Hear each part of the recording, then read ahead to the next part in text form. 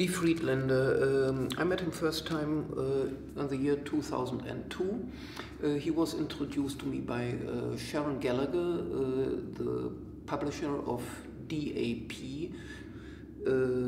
located in New York, and she asked me if I'm willing to do a collaboration with her for this book, Lee Friedlander at Work.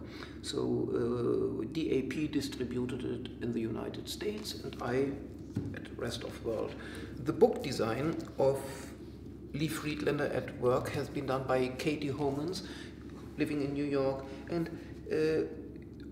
I found it always interesting that her book design for just Lee Friedlander's book had been totally different than many other photo books, because a serious photo book has a gray cloth, gray front end paper, and a black and white cover. And here, for black and white photography, you have an amazing green, a signal orange, a gray cloth with a blind stamping, an orange front end paper, a beautiful creamy paper.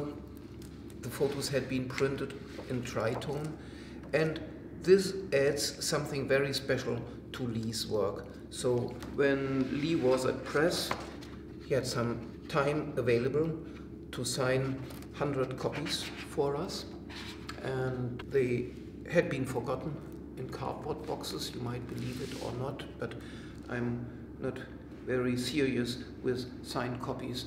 So good luck for you that this book is now in the holiday season of the year 2018 available in a few copies signed by Lee Friedlander.